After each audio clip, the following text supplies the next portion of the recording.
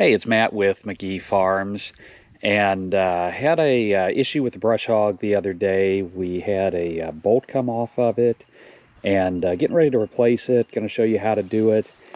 It's the, I don't know what you would call it, the stabilizing brace or the stabilizing pin, because it hooks up to these stabilizers here, or cradle pin, whatever you want to call it.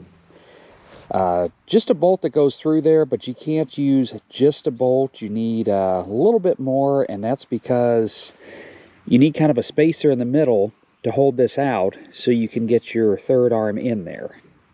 And I went up to, only store we have close by is Tractor Supply, and I ran up there, and of course they didn't have anything, so I got something that I'll make work. And grabbed this bolt, figured out what bolt I needed.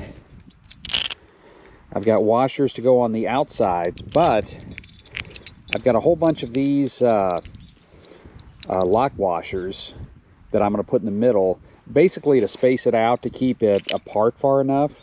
And the reason that I use these instead of the bigger ones is because, you know, these are kind of close. I was afraid the bigger ones might actually interfere with here. So I'm going to put it on right now, tighten it up, and show you the end product.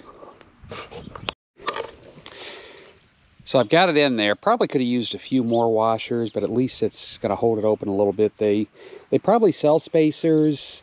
The spacers they had at Tractor Supply when I was up there, it would have taken probably one spacer wouldn't have been enough. Two would have been way too much.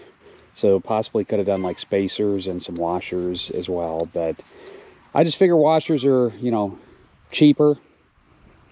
And you want to make sure you get the stabilizing arms on the outside. And then once you get her done, just as simple as putting your washer on, tightening your bolt down, and I'm going to go get a couple of big wrenches and tighten it up, you know, super tight. But if it falls off, that's a simple way that you can fix it. But like I said, I tried it. First time I tried it, wasn't thinking about spacers or washers, and this thing would just collapse in, and it just made it a pain in the rear to try to hook up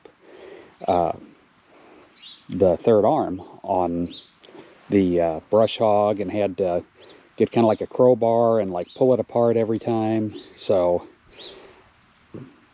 figured try some washers. It's Matt with McGee Farms. Hope you like the video. If you enjoy the videos, please consider giving us a thumbs up and like it.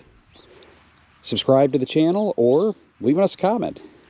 It's appreciated and it helps the channel grow. Until next time, have a great day.